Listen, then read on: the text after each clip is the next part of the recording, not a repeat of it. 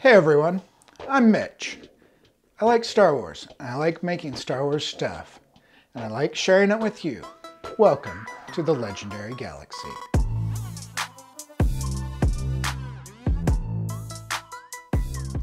Today on the Legendary Galaxy, we're going to be making a blaster. Not just any blaster, Din Din Djarin's blaster from The Mandalorian. I've done some of these customizations in the past, and I've done Han Solo's blaster, Princess Leia's, and some others. And I think they're a really fun, easy project for almost everyone. All you do is you go buy one of these. These are like costume props that you can just buy on Amazon. They're pretty accurate. They're pretty close. And with a few things, a little sanding, a little paint, this will be fun. Let's get started. So we're just gonna start off by sanding some of these rough edges down where the two pieces of the mold come together, especially around this barrel and some other places. And then there's an embossed logo right here that I just kind of sand off. It's a little challenging for some reason, but just continue to take it off.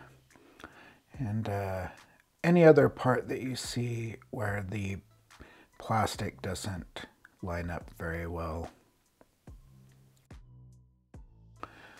Once it's all sanded, just take a moist paper towel or cloth and get all the particles off that you've sanded. Make sure everything's how you want it, nice and smooth. So I saw this trick on TikTok, I believe, where you drill out the front of the blaster and you pour sand in it and to make it a little bit more weightier. And so I bought some gray sand. Probably not necessary since you'll never see it, but I thought it looked cool. And so I'm just going to put it in the top and just keep filling the blaster until it's all the way full. Have a little rubber funnel to make it easier. And it just kind of goes all the way to the bottom, and I just kept filling it. I used about half of that large bottle. So to finish it off so the sand doesn't come out, I have this epoxy putty, and this one's kind of wood-like because you can sand it, but you just take off the plastic casing off the outside and then put on some gloves because you just don't want this stuff on your hands, and you just start to mix the center with the outside, and that kind of activates it. Get it nice and mixed up. And then what we're gonna do is just carefully put it in the top of the blaster here, and just keep that sand in. And I'm just pushing it down with my finger.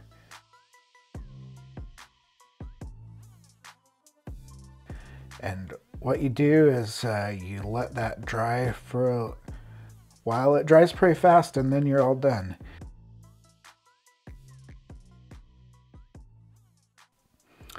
And now we're all done. Now that it's dried, we're gonna get it painted. You can see the front where I put that epoxy putty in, and we're ready to paint. But what I want to do is tape off the handle, because that's where it's going to be wood. So I just kind of use some blue painter's tape and covered up what I needed.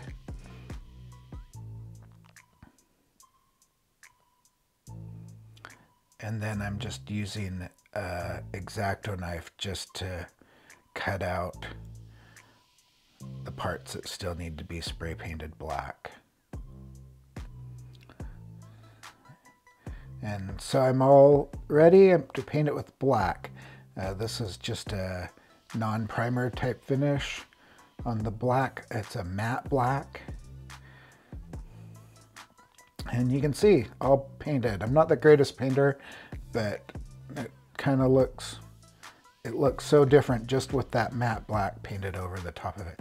And now I want to paint this small part silver like is on the original gun. So I have the painter's tape again. I'm just going to mask off a small area with the same tape, the part I want silver.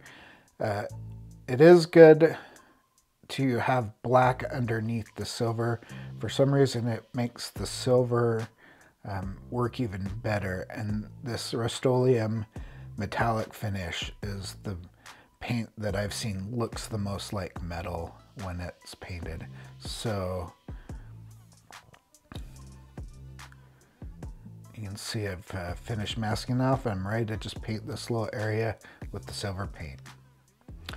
And after I let the silver paint dry overnight, and it's nice and heavy from the sand, and I'm gonna start painting the handle of the blaster here.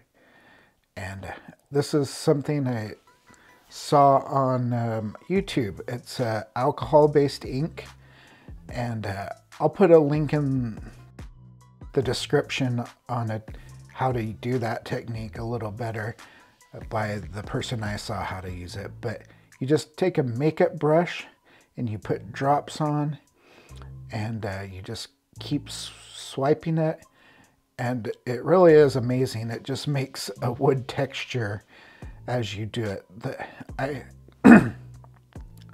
I got a pack of 3 of these and just put the different colors on to give it different texture, wood texture.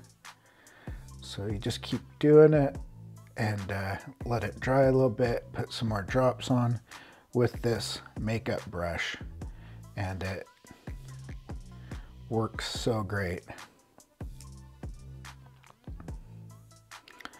As you can see, as I pull it, it makes some of those wood type textures on it.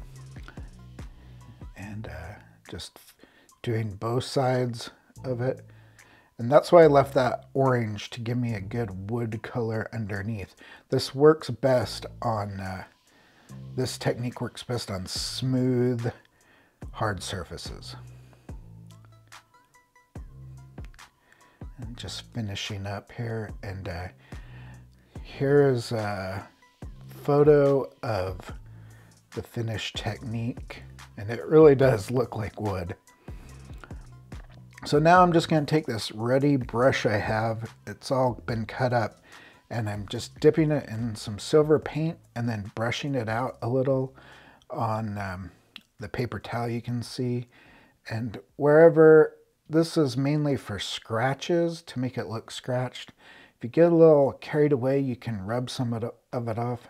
Then I'm also using the same makeup brush to just give it a worn look, where it doesn't really scratch it, but it makes it look like it is worn.